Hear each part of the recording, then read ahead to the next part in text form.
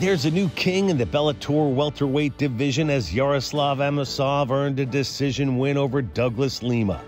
Lima, a three-time Bellator Welterweight champion, was never able to get anything going offensively as Amosov had over 13 minutes of ground control throughout the fight to become Bellator's new 170-pound champion.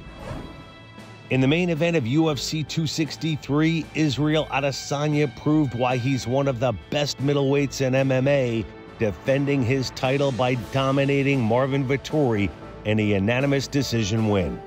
Adesanya's win leads him to his next fight with the former UFC Middleweight champion, Robert Whittaker. Floyd Money Mayweather has taken to social media to let everyone know for the first time that he has a little less money. He explained how his home in Las Vegas had been robbed and offered a $100,000 reward to those who help retrieve his stolen property. For more stories, visit us at fightsports.tv.